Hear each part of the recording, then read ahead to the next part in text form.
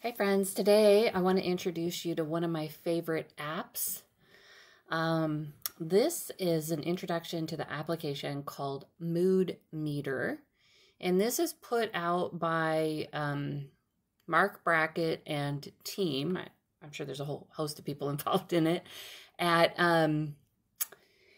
Marc Brackett is a researcher and a lecturer from Yale, and he is the author of an amazing book called Permission to Feel. And this is really targeting people who haven't had permission to feel. If you like the idea of learning more about your emotional vocabulary, your ability to communicate your emotions at a given time, to understand what's going on inside of your own internal climate, I highly recommend the book. And if you're not down with reading the book, Marc Brackett has a bunch of videos that you could just Google. You can look on YouTube and watch his discussions. They're really terrific discussions. He does a book club version where you can kind of read along with the book. And if you don't want to be involved in the book, that is just fine. It's sort of skill set and memoir all in one, but you could also just go for this tool. So the tool comes out of all of that research. I brought it up on my phone so I could kind of, you can't see this at all because it's just whited out, but I'm going to read to you what's on my screen, because this is an app that's only available like on phones. It's a smartphone app. It does, from what I can tell, doesn't have a web interface. So the Mood Meter app does cost a little bit of money. I think it was like $2, and it's lifetime use, at least when I bought it, which is probably a couple of years ago. So, you know, take a look. Don't just buy it. Like, you know, think about whether you want to buy it. I'm not advocating for like a super expensive tool here. But I do like this tool. I have recommended it to a number of people, and I've had very good feedback from clients of mine who have also started using this tool. So I'm going to introduce you to it, and I'm going to walk through an exercise of it. So I have up on the screen, you can see there's 4 quadrants, and it says mood meter. And there's red, yellow, blue, and green.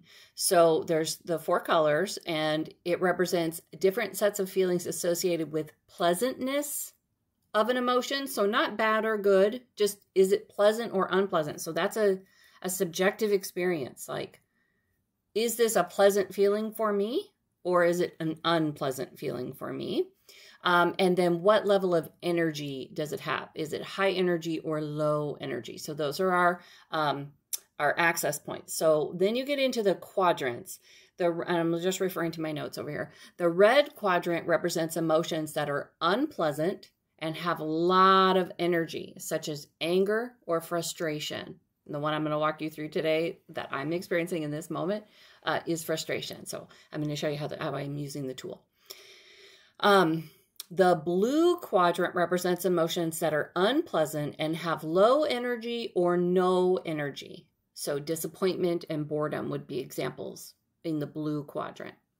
This is a great tool for kids, by the way, because you could get into the quadrants and start to grow your emotional vocabulary.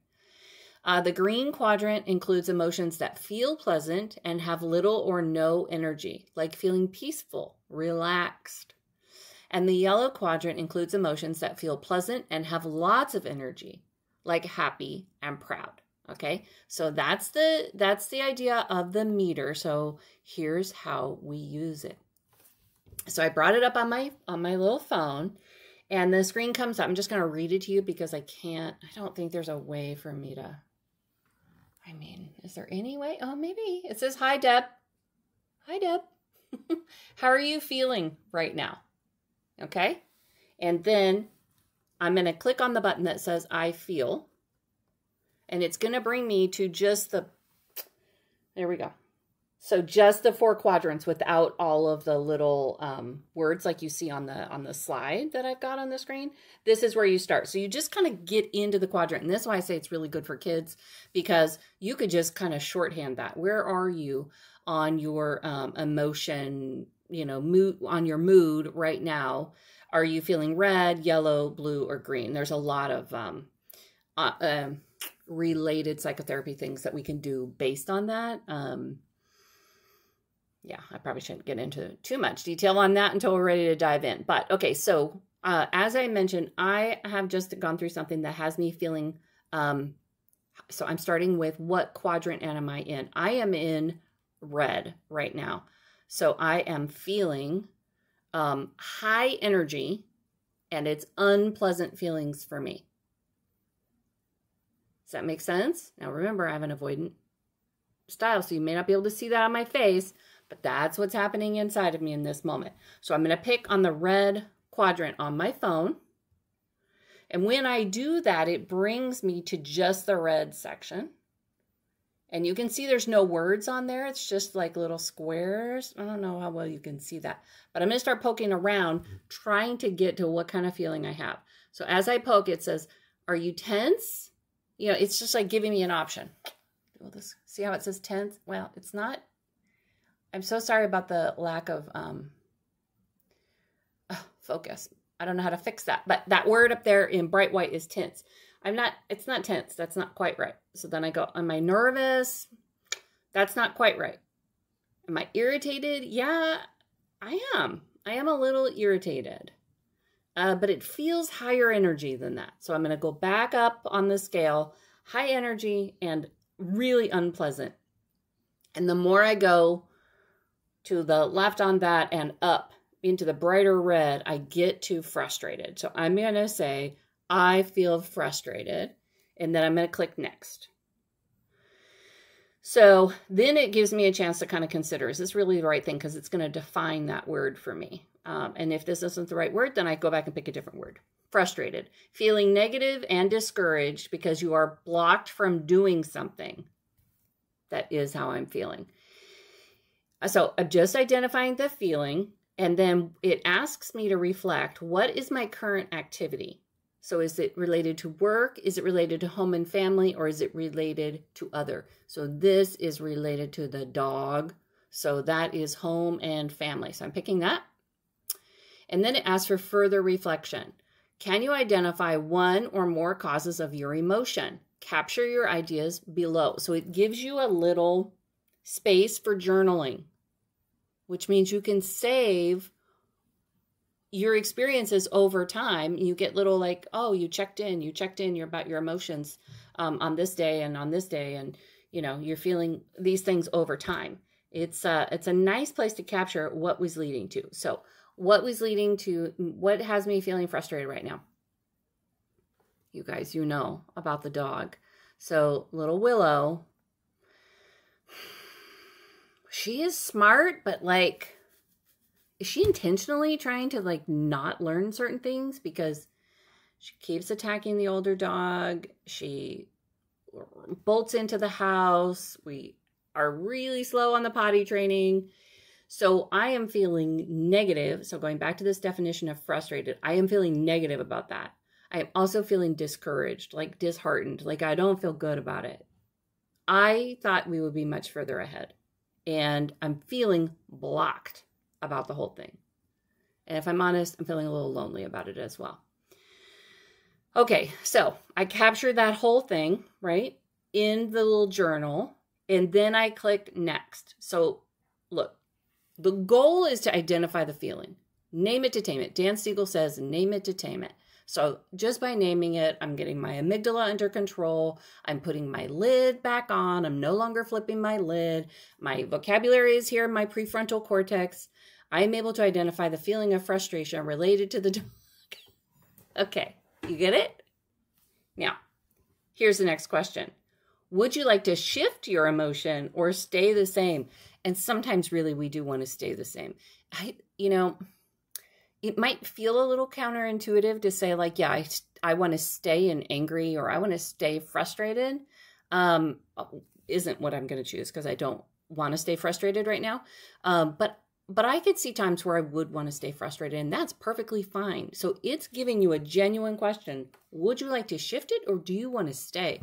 Because look, sometimes there's a lot of activation and agency in distressing feelings. And so if you don't want to shift because you need to go have a mama bear conversation with your school teacher, or you need to Hulk smash through some, ADHD wall of awful situation and you need to get a handle on some anger to like bust through it, okay.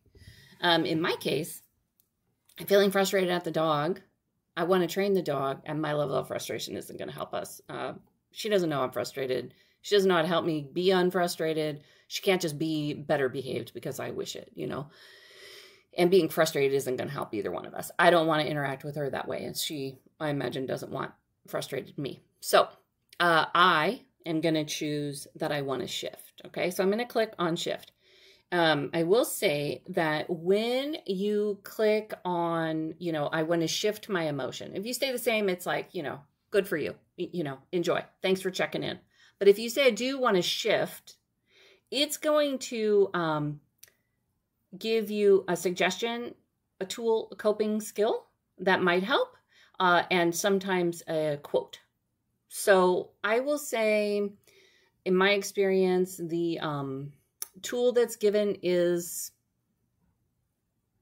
maybe 70% of the time something I would actually do. But that's fine. Like in the care and keeping of me, there are certain things that are helpful and certain things that are not. And I've done a lot of work to know the kinds of things that help me shift. So I would take shifting your emotion, the suggestion that they provide, try it out. And if it's not a good shift for you, try a different one. You know what I mean? Like, as I always say, like, if it doesn't apply, let it fly. If you feel like that's not a good way for me to shift, or that's not like ideal in this circumstance, and I'll give you what it came up for me. I'm going to apply it today, but if this had come up for me yesterday, I wouldn't have done it. And I'm going to tell you why. So what it's saying on shifting my emotions, remember, I'm feeling frustrated. And the shifting your emotion suggestion that comes from Mood Meter is get some fresh air. You know what? I am going to go outside and get some fresh air, and I'm not going to go in the backyard where the dog is. I'm going to go in the front yard, go look at my little fruit trees, and just take some nice breaths and get some fresh air. Now, today it is 87 degrees as I sit here. Yesterday at this time, it was like 104, and it was gross. So I'm not going to go out and get some fresh air. So I would have done a different thing, right? So if that suggestion, if I was feeling frustrated yesterday, I probably did feel frustrated about something yesterday, and I had done my Mood Meter and it said, go get some fresh air, I would be like, I'm probably not going to do that, but what else could I do, right? And I have other tools that I can use.